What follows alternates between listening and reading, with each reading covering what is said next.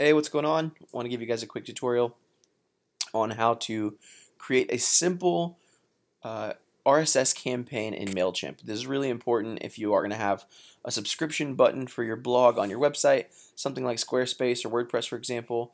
If somebody signs up for your newsletter to be updated when you release new blog posts. So let's go ahead and log into MailChimp right quick.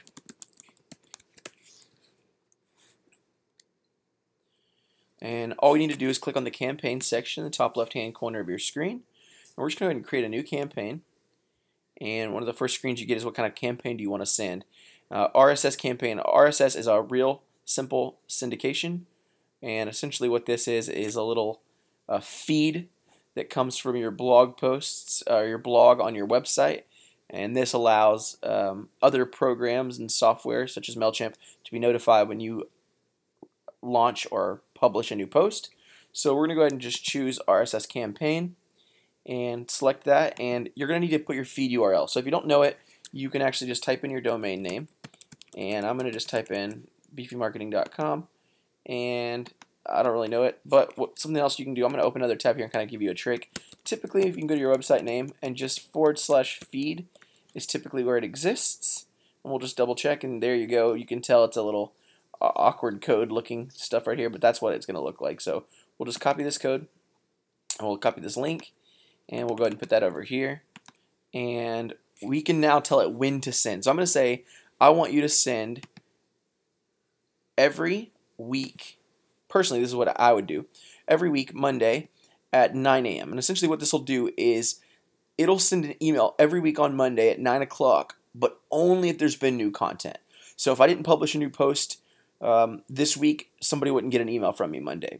They'll only get an email on Mondays that I've actually published new content. Now, obviously, you can adjust this to be whatever's best for you and your audience.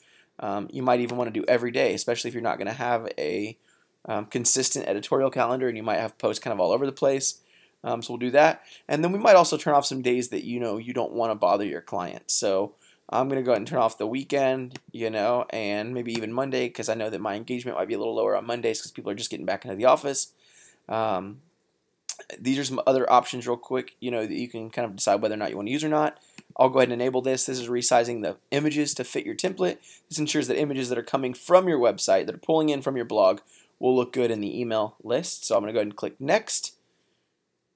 And next we've got to pick the list in which you want to send this to. So what you'll have done when you've integrated, your form into your website is you'll have designated where those form entries would go. You would have chosen a list. So I'll just choose local business. Again, this is our test account, and it's got the entire list. Those are our little 19 recipients that are in that test list here. And we'll go ahead and click Next, and we'll give it a campaign name. I'm just going to go ahead and put blog updates. And this is for internal use only. Email subject. So these are nice, smart tags that are pulling in. So essentially, posts from Beefy Marketing for said date. From name, I'll change this to be Beefy Marketing. And from email address, info@beefy. You can decide which one of these you want to keep on or off. And I'll go ahead and move forward to the next screen. And now we've got the ability to pick a template. So you've got, basic, where you can kind of really just customize it to be really whatever you want it to be.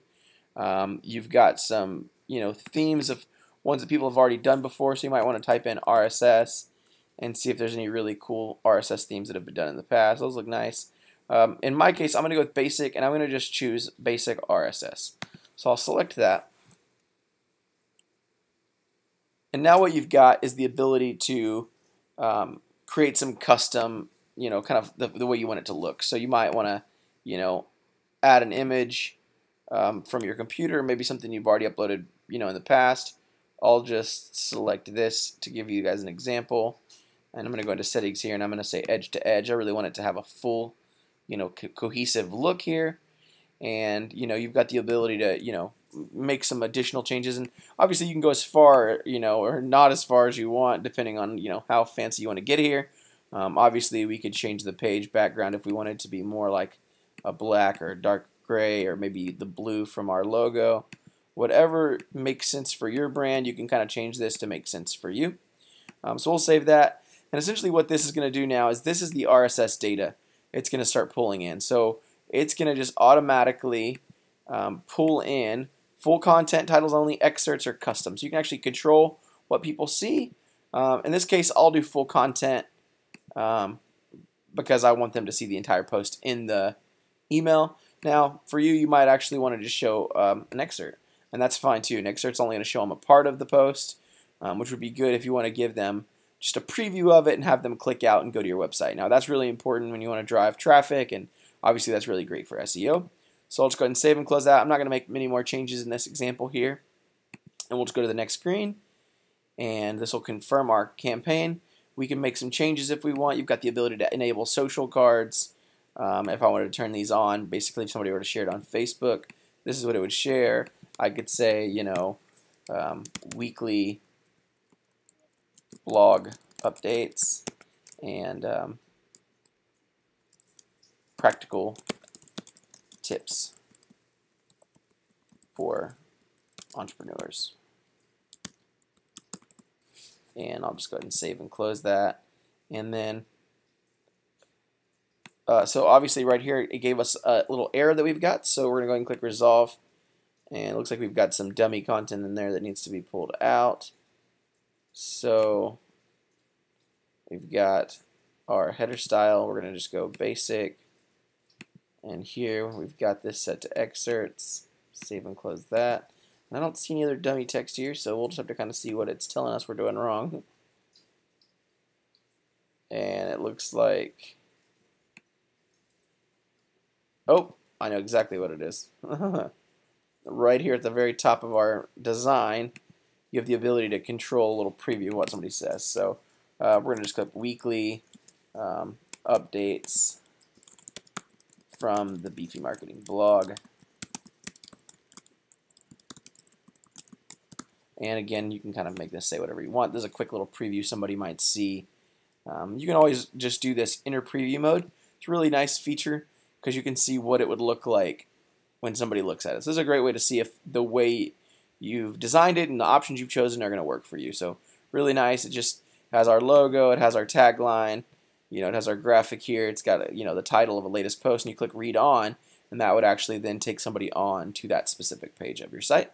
So that's really nice. So now that we've got that header information fixed, I'm going to go ahead and confirm this.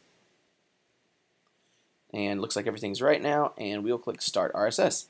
And the nice thing here is that from now on, whenever we release a new blog post, they'll automatically get emails, which is really, really great. We don't have to ever come and mess with this again. We can always edit it if we wanted to, or make tweaks to our design, or make changes like that. The nice thing is, from now on, when you make any blog post, it'll automatically send out an update to your list, to all the people on your email list, telling them that you've released a new post, and they'll be able to see all of that without you ever having to worry about it, which is really, really important when it comes to utilizing those email addresses the way you should. I hope this was helpful. We'll be releasing new marketing tips every week. Have a great day.